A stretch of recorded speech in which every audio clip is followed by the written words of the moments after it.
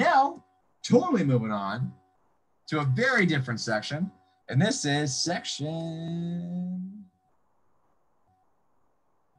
5.1.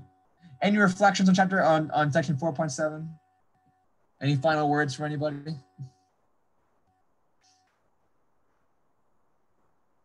Moment of silence. That's a proper send-off.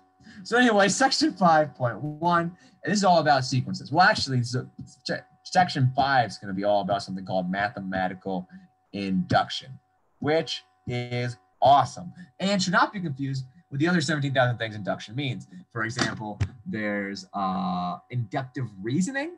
This is not induction. So there's deductive reasoning and inductive reasoning. And deductive reasoning is Sherlock Holmes, like the art of deduction, that kind of thing, where you start with some facts and then you combine those facts logically and get to conclusions. So that's what math is all about. Everything in math is deductive reasoning. And the places you see it most are like those, the zebra did it proofs or whatever, or something like that. Because there you really start with those like 5 assumptions, and then you just combine them together to make new true statements using logic, and then you get down to the new statement that comes from those other ones, right? Inductive reasoning is how the scientific method works. Inductive reasoning is less cool. It's still cool, and that is it basically says assume that if things are going to keep happening the way they've been happening. So, for example, if every time you drop something, it falls at a rate of 32 feet per second, it's always going to do that. Is it true? Not technically. It doesn't have to be, right? Like math kind of shows us that, right? Where, you know, like we talked about the whole Mersenne prime thing, and that was the whole 2 to the n minus 1. And that tripped a lot of people up, because if you were 2 to the p minus 1 or p's of prime, if you look at 2 squared minus 1, that equals 3, which is prime. 2 cubed minus 1, that equals 7, which is prime. 2 to the 5th minus 1, that's 32 minus 1, which is 31, which is prime. 2 to the 7 minus 1 is what? That's going to be 127, which is prime. All these work out. You have to get to 2 to the 11 minus 1 before you find a counterexample, right? So just because you check a lot of examples does not necessarily mean it's always going to work. But that's kind of the basis of the scientific method, and it's gotten us this far. So for sciencey things, we say it's good enough, not for mathy things. But anyway, that's what inductive reasoning means in like the science world. Induction means something totally different. Induction is going to be a way that we basically prove infinitely many things using a chain. And so, for example, we're going to be able to prove that, what's a good example? For example, well, we'll see when we get there. The point is going to be interesting. So for now, though, let's go to section 5.1, which we need to do before we can get to that cool stuff, and that is sequences. So, what's a sequence? Let's do some examples. So let's first do some sequences from everyday life to wrap our mind around what exactly a sequence is. So, for example, you could have a course sequence.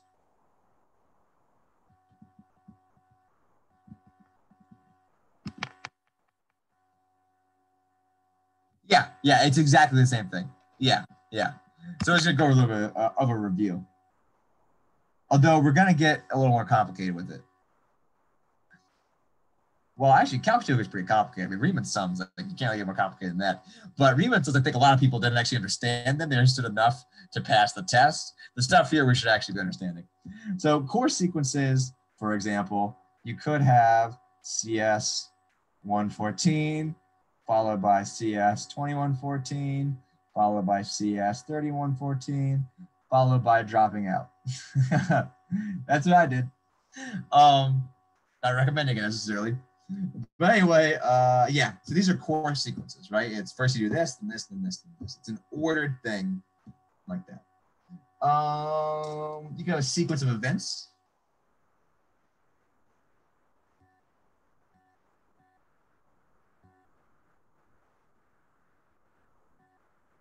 Actually, let's do different colors.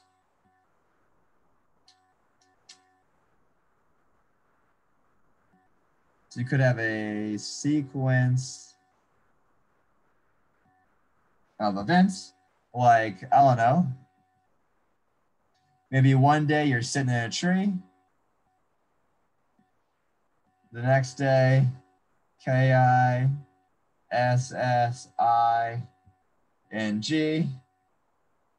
Then comes love. Then comes marriage. Then comes a baby and a baby carriage. Right? This is a sequence of events. This happens, then this, then this, then this, then this.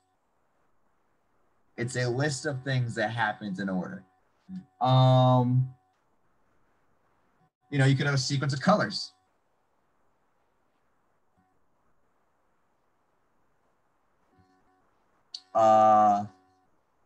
A little room here.